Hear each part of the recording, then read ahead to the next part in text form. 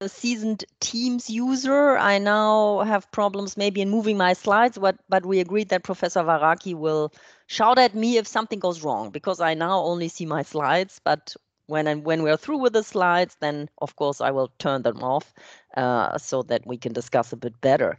So the title, Neglect of Animals and Dehumanization of People in War, question mark, stemmed actually from a recent story I experienced with students of the Freie University Berlin, because for a seminar I suggested a student paper on the fate of non-human animals in Gaza.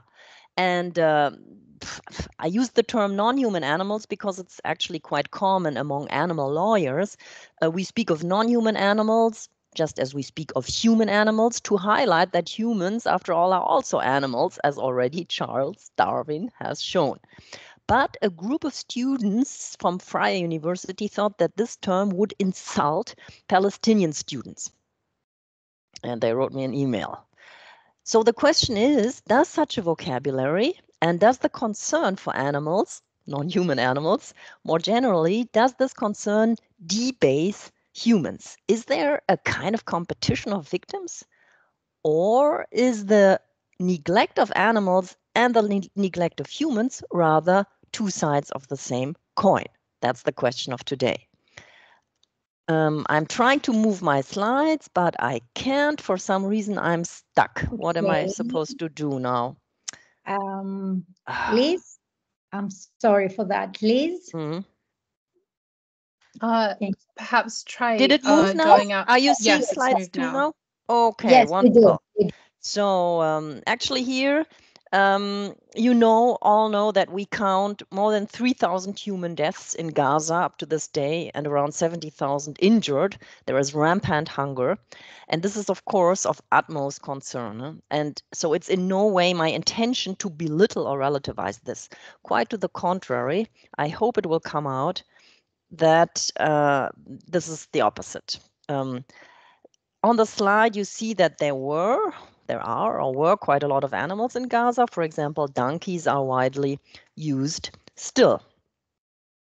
And donkeys have also been victims, are also victims. And again, this is in no way to divert any attention from the human suffering, but the basic claim of my talk will be that actually there is no inevitable conflict. In order to safeguard humanity in war, we should also care for animals. That's my claim. Because, I hope you see the slide now, the new slide of trenches. We do. Animals, okay, good. Animals are the unknown victim of armed conflict. And additionally, we often observe a parallel between violence committed against non-human animals and against human animals. So I'm just using the term.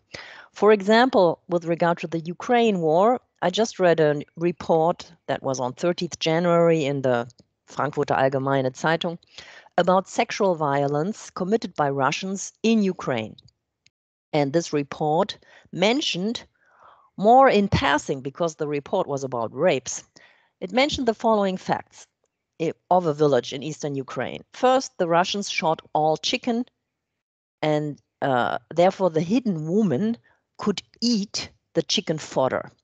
Next, the Russians chased roaming dogs, put them in a shed, and set it on fire. Third, the women in the house was afraid of being raped. That's just one story. So the starting point of the research, of my research, is the observation that actually everybody suffers in war and also all animals are negatively affected.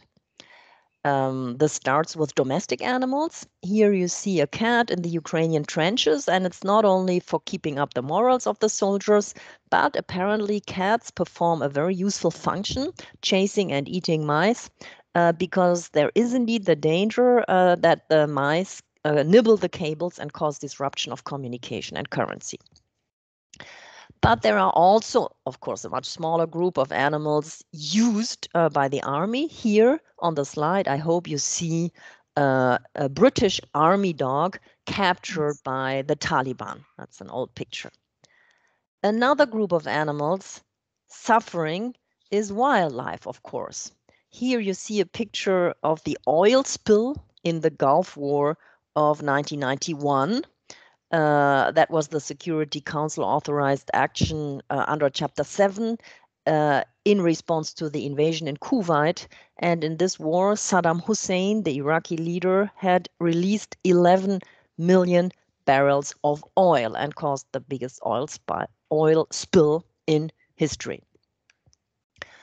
Another group of animals, here again from the Ukrainian war, refugees carrying their pets. I had not seen any such pictures in previous wars. I think it shows a changed attitude towards the pets, that they were transported into the EU, and the EU also relaxed quarantine requirements. Another group of animals, zoo animals. Here you see the zoo of Kiev, where an elephant is anxious about the noise of the shelling.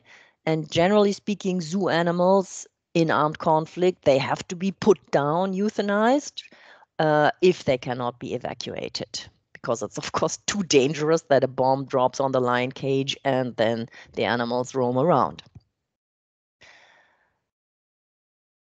Here, a farm in Ukraine, an abandoned farm. So under the law of armed conflict as it stands, only agricultural animals, livestock is mentioned at all and is under very narrow conditions protected, but only under the heading of prohibition of starvation. And it is prohibited to destroy livestock only if this livestock is indispensable for the survival of the civilian population. And moreover, there is a derogation. Livestock may be destroyed where required by imperative military necessity. So this rule is purely anthropocentric, and it does not take into account animal sentience. There's also the crime of pillaging, both in IAC, such as the Ukraine war, and in NIAC. There is also an ICC case, International Criminal Court case, Katanga, which specifically mentioned the pillaging of livestock. So in the face of this neglect of animals, against the almost complete silence of IHL, or of the law of armed conflict, on animals, I think that animals need to be put on the legal map in the first place. So the first research objective of the project I pursued together with Jérôme de Antine and others, the first object was to make visible animals in the law of armed conflict as it stands through a proper, or in any case through a defensible, interpretation of the law. And I give you just two examples. First examples, I think that as lawyers we can clarify that animals are objects in the sense of the Geneva Conventions and protocols, although of course historically the drafters had innate non-living objects in mind. But when we say that also animals are objects, this then also means that animals are presumptively civilian objects and that they enjoy protection as civilian objects. And this then means that animals may not be targeted except when they qualify as a military objective, which is rare in practice, or when the harm constitutes proportionate incidental damage. So my argument would be that in warfare, animals should be treated as sentient beings that experience pain, suffering, and distress. And you can consult for this term, for this legal qualification as a sentient being. There is the provision in Article 13 of the Treaty on the Functioning of the European Union, which has introduced this term. So if we say that animals are civilian objects and that they are moreover sentient, then this means that in a proportionality assessment, belligerents should grant animals a value in their own right. And as a consequence, not all animal interests should be automatically be subordinated to every trivial human interest. And of course, the proportionality assessment would have to vary in the light of the differing value attributed to animals in different societies. However, I think we can note a worldwide trend to give more concern to animals as sentient beings, and that would have to be factored in. And I think that this also goes then for the application of the principles of precaution and for the due diligence of an occupying power. I would say that such progressive interpretation can be soundly performed, especially in the form of so-called systemic interpretation. Actually, there is a, I thought there was a typo on the slide, but I think it's correct. Article 31, Section 3, letter C. So there is a typo, sorry, of the Vienna Convention on the Law of Treaties, under which there shall be taken into account any relevant rules of international law applicable in the relations between the parties, and other relevant rules of international law that would factor into the interpretation of the rules on armed conflict are notably the rules on the environment, to which I will return in a minute. Also, in order to fill gaps, we can, and I think we should also resort to the Martens Clause. Because respect for animal sentience and welfare is nowadays a social value that already forms part of the principles of humanity and the dictates of the public conscience, as the Martens Clause puts it. I can give you two examples for such a progressive interpretation of the law of armed conflict.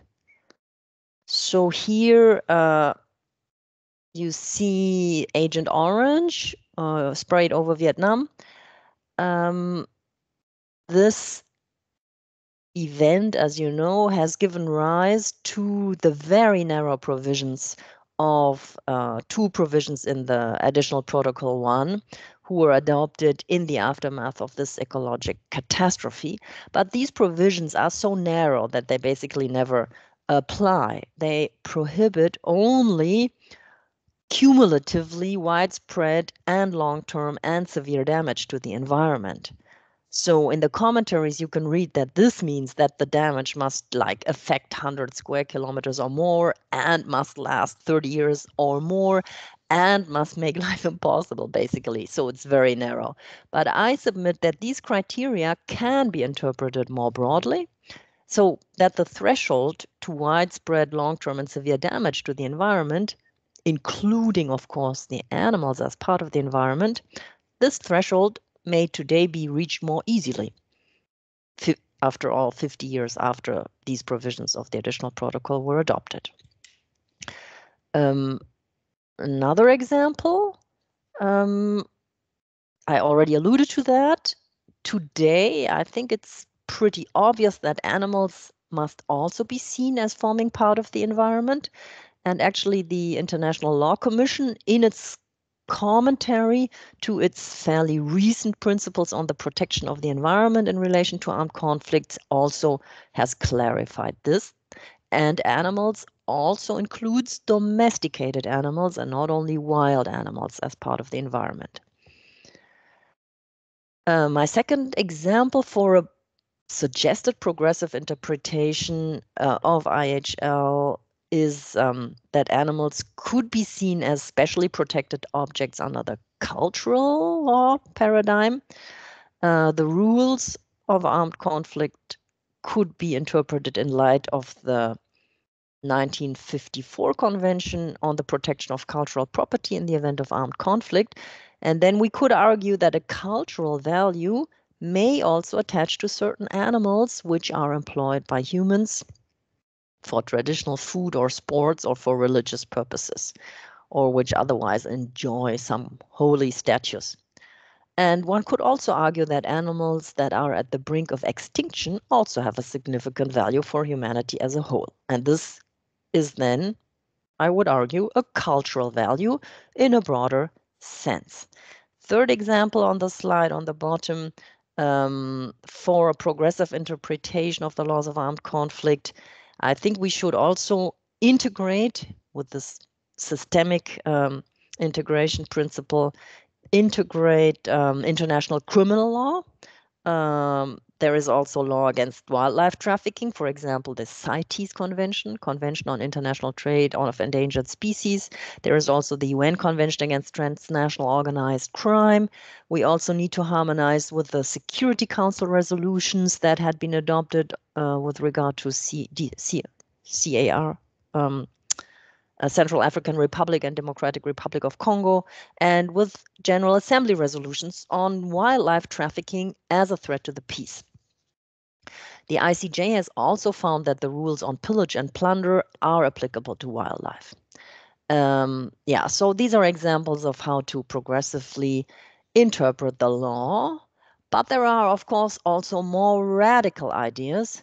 Much more radical would be to qualify animals not as objects or as part of the environment, but as persons, presumptively part of the civilian population, or as part of the armed forces, as combatants. And then they could potentially also be bearer of rights. Here on the picture, you see a scene in the course of the US-American war against terror. There was this joint special operation that trapped the leader of the Islamic State, Abu Bakr al-Baghdadi, with help of a military-trained Belgian Malinois named Conan. Conan chased the terrorist through a tunnel, and when al-Baghdadi detonated his suicide vest, the military dog was lightly wounded. And announcing this achievement, US President Trump stated, "Nobody was even hurt," I quote Trump, "our canine, as they call it, I call it a dog, a beautiful dog, a talented dog, was injured and brought back." And some weeks later, the president personally awarded the hero dog a medal and certificate in the ceremony in the Rose Garden.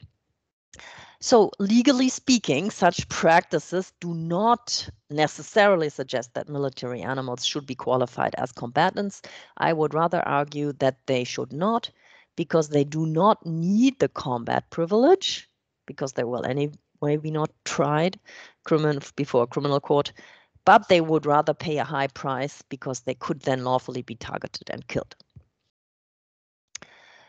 So what are the legal consequences of such an evolutionary reading of IHL? First of all, animal sentience must factor into all IHL principles and procedures. And I would also argue that the prohibition of unnecessary suffering also applies to animals. Second, the non-use of animals should be the default rule. Belligerents should not use animals to carry out functions related to the conduct of hostilities, except when it's absolutely necessary for certain tasks, such as searching, rescuing, or transporting wounded soldiers. And third, ecocentric protected zones for particularly vulnerable areas or for environmental hotspots could and should be created by agreement and then should, of course, also be respected. My main argument actually against qualifying animals as persons, but for the default rule of not using animals in armed conflict at all, is what is inscribed on this war memorial in London. They had no choice. To conclude, I would like to return to my initial question. The question is, does kind of upgrading of animals downgrade humans? This might be a real danger in armed conflict, because here a frequent rhetoric is to treat the enemy group as less than fully human. And this is called dehumanization. It's a full-fledged area of research in political science. Here you see the Routledge Handbook of Dehumanization. Of course, in dehumanization, no one denies that members of the outgroup don't belong to the human species, so or doesn't deny that they belong. So dehumanization is not literally a matter of denying that someone is not a Homo sapiens. Rather, dehumanization involves viewing others in a way that deny them what are seen as distinctly human qualities. Because animals are widely seen as lacking some more refined emotions and traits. For example, animals lack guilt, animals lack self-restraint. And then dehumanized human groups are seen as also lacking these supposedly distinctly human qualities, but are seen as being driven by some more basic impulses that we share with animals. And then when the other is viewed as lacking these core capacities, then this makes them also appear less sensitive to pain, that makes them appear more dangerous, uncontrollable, and therefore then in need of severe and coercive forms of punishment that they can only be governed and disciplined by force. And this view, this strategy, this rhetoric strategy is, of course, a serious moral problem. And therefore, it is deeply problematic and disturbing that even under the immediate impression and shock of the horrible massacres of 7th October, the Israeli Defense Minister Gallant infamously declared on 9th October, I quote Gallant, "We are fighting human animals and we are acting accordingly," end of the quote. Fortunately, there was a strong pushback against such language. Also, at his recent visit to Jerusalem, the US-American Secretary of State Blinken stated, I quote Blinken, "Israelis were dehumanized in the most horrific way on October 7th. The hostages have been dehumanized every day since, but that cannot be a license to dehumanize others," end of quote, Blinken. Against these deeply troubling implications of a dehumanizing language, it's totally unhelpful when a commentator in the New York Times, here, probably you can't read it on the slide, here it's an opinion piece of 2nd February entitled "Understanding the Middle East Through the Animal Kingdom." And in this essay, the author compares the United States to an old lion and Iran to a parasitoid wasp. That's, as I said, less than helpful. So, to recap, dehumanization seeks to sanitize atrocities and must be strongly resisted and refuted. However, I think that this sanitizing, this whitewashing, only works on the premise that there is indeed a strict hierarchy between humans on top and animals below. Psychological research has shown that multiple psychological mechanisms link negative attitudes towards animals to the dehumanization of human outgroups. The more children are taught to place the human above the animal, the more they dehumanize, for example, racial minorities. Conversely, a humane education regarding animals that emphasizes the interspecies affinities and the solidarities, such an education encourages greater empathy and also pro-social attitudes towards other humans. So, in short, overvaluing humans relative to non-humans creates problems, and it creates problems not only for the animals, but also for other humans.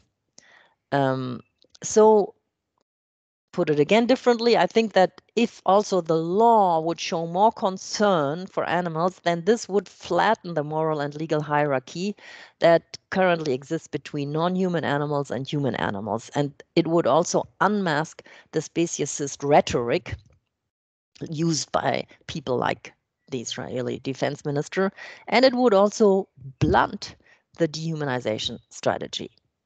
In result, a better protection of animals in war times might help to reduce everyone's suffering in war. And that's why animals need to be put on the map of the laws of war. And that's what we did in that book that I take the liberty to show on the slide. And that's it. These are my slides, and now we can try to get rid of them, which I'm afraid maybe I can't do myself. Okay. Thank you very much, Anna.